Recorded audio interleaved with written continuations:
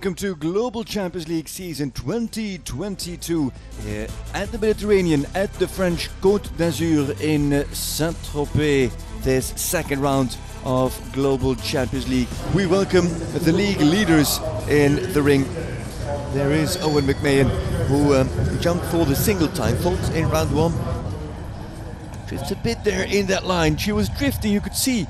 And that'll be Hamburg Giants, who will be delighted with an extra rail for Owen McMahon and Chakra. They finish inside the time, though slow, 69.35, and with 4 faults. Over to another grey, over to Checker and Christian Koekoek in defense of their championship lead. What an athletic jump from Checker as Koekoek decided to add a stride, and it was the athleticism and the scope of Checker that kept Koekoek on clear. And there's the finish from Koekoek. The team Berlin Eagles take the lead at this point, and they do it on a score of 13. The slowest on 8 were Valkenswaard United. Edwina Taps Alexander to go first.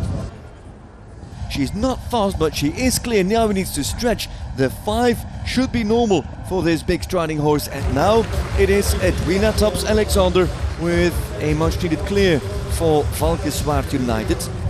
Might we get a first double clear? Depends on this man, Gilles Thomas.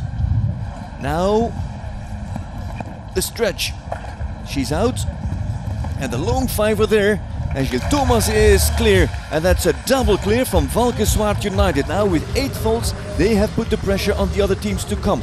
Istanbul Sultans, who sit 15th on the championship. It was a small win for them after Madrid. And both in Mexico and in Madrid, the Sultans produced the best round 2 performance of all teams. And again, it is fast from the young German. And there is a very fast clear. Look at that, 64.27 seconds. And now it comes down to Ömer Karaevli.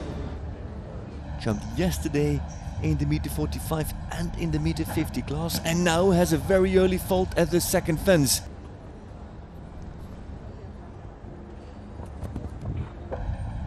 There's another one. So it's 8 now and 16, and so 2 places down for Istanbul Sultans after the 8 of Ömer Karaevli. Hamburg Giants, Linda Heerd and De Curio. And she told us that she was quite nervous actually on day 1, maybe overrode everything just a little bit. Let's see if she's more calm and composed now. She gets out of the combination. There's the very long 5, and how does she finish? Clear. Great ride from Linda Heerd and De Curio. Just under 68 seconds. That's the time that the Leicester needs to find. 67.50, let's say, and clear. That is the ambition, to put the Hamburg Giants in the lead. You know, it's down, and so it's 12. They slide behind Valkenswaard United, and the Leicester long 5 at home. And look at the time, 63.18 seconds. They go to second at the moment. It's Shanghai Swans with Jean Sadran and Christian Alman. Does that really well, Jean Sadran. Fault hind leg, so also on 8, same score as Valkenswaard United. And Sadran adds a stride, I think, on 6-2 the last. She comes home on 4 in 69.36 seconds. Christian Alman, second man on the team, on his stallion on solid gold Z. And Alman out of the double to keep the team in the lead, and he makes it happen. Good clear from Christian Alman, puts the team in the leading position. Is this then finally going to be the day that the Paris Panthers are going to show their true face? So far the team has somewhat disappointed, we have to be fair about that. Great jumping there from Monaco, very supple over his body. Little bit flat there to the Liverpool. And Harry Smulders posts a clear for Paris Panthers. And with that fence they dropped to 6th. Up now to Meer. Oh, and it's Ben Meer with faulty landing on the back rail. 4 is good enough. Here comes Meer. It's going to get very tight there. It's 66.95, and behind Shanghai Swans, ahead of Valkenswaard United. Raw Gladiators. They were the fastest of all the 4 faulters in round 1. It's first Clemens on Hulde by Vigo Darsoy. Oh, and there it falls, and now you see, this is what could happen. Oh, and now look at that. Shanghai Swans are guaranteed of a podium because it's 2 fences down for Rome Gladiators. As Clemens races home, but the team straight away drops at least 3 places. Here is Edouard Levy on Rebecca LS. Oh, and the first fence falls for Edouard Levy. Where will they land? In front or behind Istanbul Sultans? The finish, and they go just in front of Istanbul Sultans. Here come Prague Lions on the double clear from GCL round 1. Niels Bruinshils, El Pieter de Vos, Deluxe van TNL and Mom Stoupy de la Roque. Ooh, big rattle on the back rail.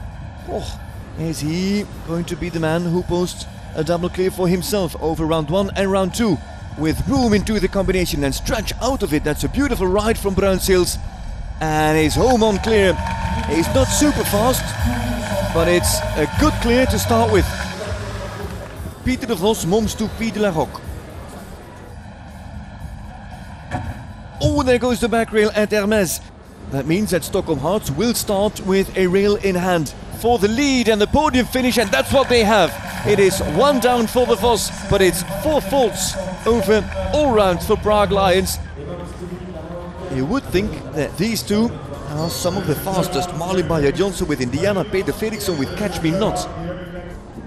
Marlin Bayer-Johnson, H&M Indiana, 1 big push, and then the long 5 to make it all possible for Peter Fredriksson, and there's a finish, and 66.57 is a good time as well, should it come ever down to combined times.